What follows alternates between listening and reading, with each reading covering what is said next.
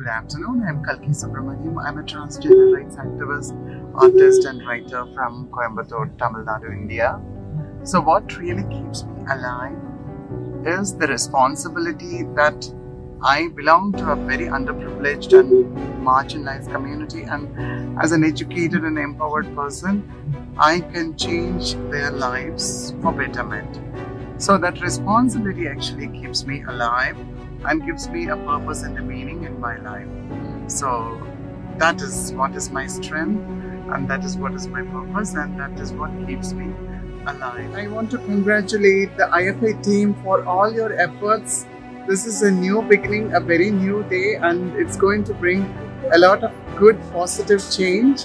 So I wish each and everyone in IFA team a wonderful, wonderful success. All the best for doing good.